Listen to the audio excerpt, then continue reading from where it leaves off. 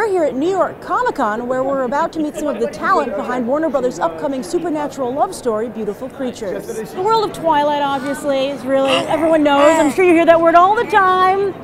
What do you say? What do you say in response to it? It's not Twilight.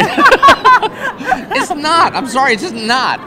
I mean, there are a lot of, yes, it's a love story. One person has powers, but that's where it ends. How do you like switching around the genre, though, where it's the guy who's the main character who's trying to discover this world? What I like about that is you get to see what a guy goes through when he's courting a girl. Because at the beginning of the movie, she wants nothing to do with me. So there's a lot of time spent where I'm trying to get at her and trying to charm her and sort of going, oh, am I screwing it up and stuff like that. Well, as his wingman, what's the best advice you give him in the film?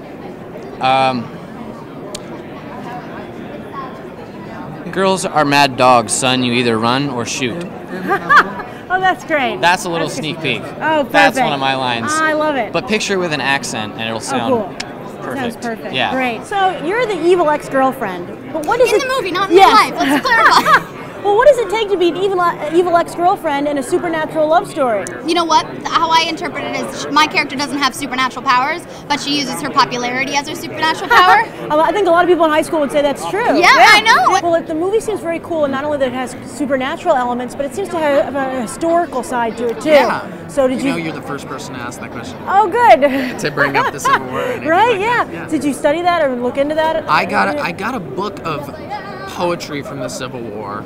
I'm not in any of the actual Civil War stuff, but I wanted to get like a feeling for it, and it's there's this thing that's like these Civil War reenactments, which are real. These people go every weekend and do these Civil War reenactments. So that's this thing that we do in the town, and all the teenagers are like, ugh, I hate doing this. And then well, you'll see. There's some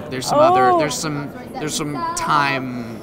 Stuff. That sounds very exciting. I think it's interesting to see a movie that's so rooted in the history of the South. Absolutely. The South has a great deal to do with it because the casters have been around as long as we have, and they've fought on every side of every war. They're just this secret society of people who have supernatural powers who have to remain hidden, but they're around us and they're among us.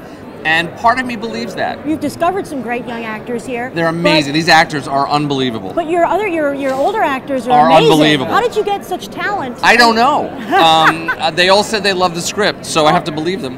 But that's why that's what attracted them to it. I took characters in the book that I combined to make Viola's character, and also for Emma. I wanted to do a movie that wasn't heavy on visual effects, so I wanted to have actors whose performances would be all that you need to tell the story. They're their own special effects. Exactly, right? because when Emma Thompson glares at you, there's not much more you need. Richard did as little CGI as possible. Oh, good. So when we're doing it, things are really, happening. So it was real flying and not real flying. But, he knows Tinkerbell. Yeah, exactly. But they had in the trailer. You see for a second. There's this thing where we're turning. Oh, yeah. And that's a real turntable that they built where the table's going one way and the floor is going the other way. Oh, wow. And it's this really amazing. So it was great because I didn't have to work with a tennis ball. We're living in the age of Twilight, yeah. But I think that your film, because it has a male lead,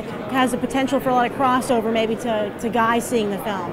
How do you think it differs from Twilight? How do you think Beautiful Creatures is not like Twilight? Well, it's hard because I keep saying this. Humans have this instinct to want to compare things and to want to understand it before they have the opportunity to understand it. Yeah. And if you haven't read the book or you haven't seen the trailer or whatever, it stands alone. What do you say to the guys out there who are like, no way, dude? Well, I say, first of all, clear whatever ideas you had in your head already, and you should go see it because there's a lot of beautiful women in the movie, and it's from a guy's perspective, so I think everyone can relate to Alden's character in this, and he's not your typical everyman. He's really funny. Alden's really funny, and I think that's something that's missing from a lot of these types of movies. It's more epic than, let's say, a Twilight. There's more of an epic quality to it. Oh, I like that a lot. And when you say epic, do you think you'll make more films, or? If it goes, God bless, it'd be great. We have other books to source. I haven't read them. I've only read this one to make this one the best it could be. But yes, we are all ready to go if it goes.